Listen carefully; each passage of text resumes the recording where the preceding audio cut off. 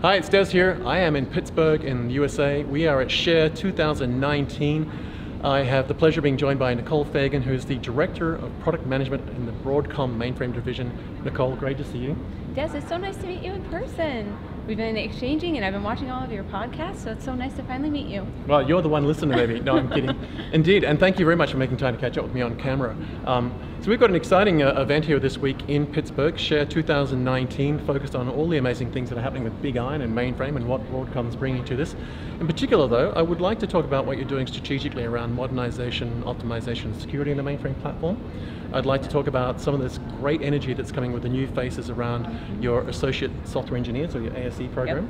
Yep. Then I'd like to get your story on Women in IT and what you're doing as an organization, particularly yourself.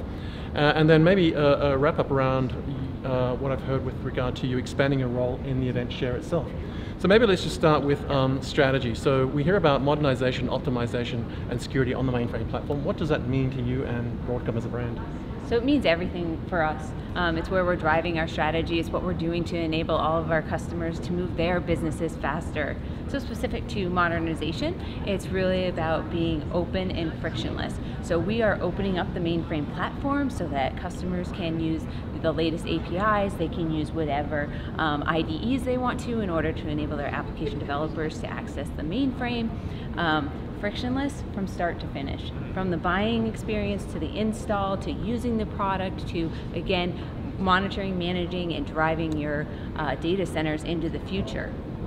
Well, there's a lot of talk over the last few years around whether mainframe is still relevant and so forth, but when we look at the data, the substantial amount of data that's stored on mainframes now is just mind-boggling, and I've seen numbers between sort of 70 and 75% or more, and I think a lot of people forget, and even myself coming here, booking an airline, getting the hotel, the airline booking was made on a mainframe. My bank transaction with my credit card was pushed through mainframes. So I think there's this misnomer that mainframes were a legacy platform, and yet they're technically the biggest Linux box on the planet, the most secure piece of hardware. This must be something you come across occasionally, that people don't fully understand the relevance of mainframe and the fact that it's been persistently there. I guess this speaks very much to the whole focus on modernization and particularly the security aspect of mainframe, right? Yes, it does. So you're absolutely right. A lot of people don't realize how powerful the mainframe is, how many of the Fortune 500 companies are running on it, that 9 out of the 10 world's largest banks all run on the mainframe. Wow. So every time you're using that credit card, or if you're still somebody that wants to go to a teller, that's okay too, but all those transactions truly do go back to the mainframe. And so we want to make that experience, what everybody's looking for. So we've all got our iPhones and our fancy apps, and perhaps not so comfortable with a dark screen and punching in all the keys. So we want to make it so that it's a seamless hybrid engagement that the customers are able to go through. So it's very personal to the end user and very powerful on the back end, because we have all of that data. It's very it's user data or PII data, right? Versus what you can Google. Google has lots of data, but how many pictures of cats do we really need to see? Exactly. So getting to that customer data, driving our insights off of that data, enabling our customers to drive their business and their insights off of that data is absolutely where we're going. And to your point on security, mission critical. We don't mess around. No. It is locked down. We make sure the right people at the right time have the right access to the data, whether it's read access or write access or edit access. We make sure that the right people have access to that data. And we also make sure that we have all the auditing necessary to prove that only the right people have access to that data. So lots and lots of great innovations coming in that space in particular. That's exciting. Now, there's a lot of energy around something you're doing at the moment around what I'm calling fresh faces, your Associate Software Engineer program. I had the pleasure of having one of your earliest ASEs on my podcast recently with one of your colleagues, and I was quite surprised by just how broad this thing was and how long it had been running. So maybe for viewers who haven't heard of what an ASE is, maybe just quickly explain what an Associate Software Engineer is, and then some insight into the program itself. Oh, more than happy to. So the Associate Software Engineers are new to mainframe. It could be that they're in career transition state and this is a new career opportunity for them. It could be that they're just coming out of school and this is their first career. This is their first real job in the real world. And so we're really proud of this program. We had this past 6 weeks 35 fresh faces, wow, all here in Pittsburgh, all staying in a hotel co-located. So they're building their network, they're learning about the mainframe from all of our experts, they're building their sense of community, and they're all here at Share this week. Brilliant. So all Fantastic. 35 of them are here to meet everybody, understand about Share, give us the insights on why did you pick mainframe, right? And so a lot of great energy. And I have to say, I met so many of them last night at the welcome reception, and they were very professional. They came up, they introduced themselves to me, they let me know what product area they're going to go into, brilliant, they let me know what site they're going to be at. A couple of them are going to be at my home site, so they're going to be many friends. And it's just so great to have the energy. Well, they're lucky if there's a few in your hometown because they've got you as a mentor. I did actually have the pleasure, so for the viewers who don't know this, there was a launch dinner opening last night at the Andy Warhol Museum here in Pittsburgh, and I actually had the same pleasure. I was looking at this giant black and white colored elephant, and a young guy next to me introduced himself, and I asked him what he's up to, and he actually mentioned that he was one of the ASCs. So awesome. There you go, and exactly what you had just echoed, that really, really professional, courteous, just downright decent person. So clearly a good program. Now you're doing some amazing stuff in the space of women in IT, and I guess the supporting space of women in business, but tell us what you're doing about yourself personally, and I guess as an organization as Broadcom, with the whole topic of women in IT, because this has developed massive groundswell for a bunch of great reasons, probably well and truly overdue. Maybe just give us some insight into what you're doing and then what the organization's doing. Absolutely. So for us, we look at it, and women halfway through their career, over 56% opt out of the IT field. Wow. So there's barriers there that we want to be able to break down. And so we want to be able to show that women can progress their careers through IT, which means you got to be able to see who's next. You have to have a role model. You have to have somebody to look to. So here with Share, they do have a special track around women in IT. So there's panels today. I'm on one of the panels this afternoon with two newer tenured. One young lady has a few years at Vanguard. She's actually with CA prior to that. And they're just exciting. They're excited about being here. They want to learn, they want to grow, and they want to know how to make their careers progress as well. So I'm looking forward to that conversation.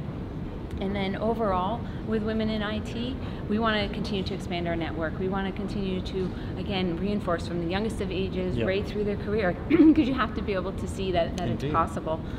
So we continue to extend the outreach both here at Share as well as through mentoring programs in the Broadcom office. So always looking for new mentees, always looking for a new mentor, be open to whoever the possibility might be. Well, as a proud parent of an 18-year-old daughter as of next Friday, and with my better half, I've seen all of these challenges and been frustrated with myself. So I think this is a really exciting thing you're doing, and I love the fact the organization's behind it. Now, you've had a very large role in the Share event for some time, and one of the foundational brands from my knowledge, but you're looking to expand that in a sense, from what I understand. Tell us what that means. So I have been coming to Share for 20 years. Literally, it's 20 years this year. So I came to my first year at Share. I was only 6 months in at IBM. So I was previously with IBM. And they're like, fresh face, new person, send her to Share. And everybody was so welcoming and so gracious. And I learned so much. I mean, to have all this knowledge with all the experts inside of a week. So I've been very, very engaged with the Share community throughout. And I want to continue that relationship. And so with Broadcom, we're looking at how do we expand our investment into the mainframe community. And sure enough, Share came right to the top. It's these are our people, this is our culture, this is our community, how do we help it grow, help it foster. So you'll see additional sponsorships from Broadcom coming into Share. For the first time, we're doing a lunch on Wednesday so that everybody can have a giant networking event. And again, just the time and the commitment, sharing our strategy on where we see the market going, so that Share can open up their channels and be versed in the overall market strategy, and then start to help all the users align to the go forward strategy and have those key conversations. Well, I think for folk who are tuned in, they may not know that the event itself's been running for so long I've lost count, and it's often one of those things where it's not so much overlooked, but we take it for granted that this thing just keeps ticking on year and builds that network, as you said, and that foundational community. And in fact, I had the pleasure of joining your team with a Zoe meetup last night, yesterday afternoon in your offices here, and I was really pleasantly surprised by just the amount of energy, and also the range of age groups.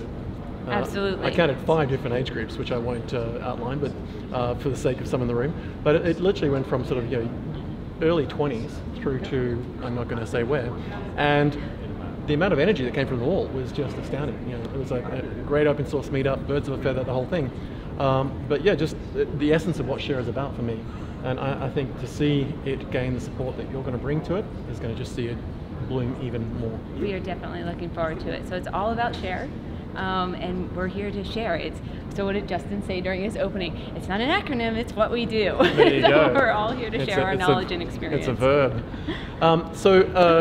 Last quick question for you, if I can. I mean, it's a no-brainer. We'd like people to engage. We'd like them to jump on LinkedIn and follow your business page, engage with some of your SMEs, join the conversation on Twitter. I think the hashtag is SharePgh, which tripped me up for a while, but it turns out PGH is what Pittsburgh nicknames itself. And just join the conversation. But also after the event, I imagine there's some key assets around your website and other places they could potentially visit to engage with your brand, your team, and the organization, and just reach out and start a conversation. Absolutely. So Broadcom.com, you can find the Mainframe division right off of the major site with Broadcom. And then we have Mainframe technical exchanges. Totally technical, 100% technical criteria coming up in Lyle and in Addison, Texas, so just outside of Plano. So all of our developers, all of our subject matter experts, our architects, they will be there sharing their knowledge on our latest deliverables so that customers can move forward and adopt our technologies as fast as possible. Fantastic, and just join the conversation, get started and reach out. And I would say reach out sooner than later. I think a lot of organizations are a little shy about reaching out and starting the conversation as soon as possible, as opposed to waiting till bad things happen. My experience has been certainly with Broadcom and previously the CA team, as soon as you can get that conversation started, the sooner you can start avoiding some of the pitfalls and potentially where some cost or time delay. Well, Nicole, it's been great to see you. Thank you very much for making time to catch up with me, and congratulations on Share 2019. It's been an amazing event, and I'm looking forward to what the next few days have ahead for us. Excellent. Thank you so much, Des. Thanks, Nicole.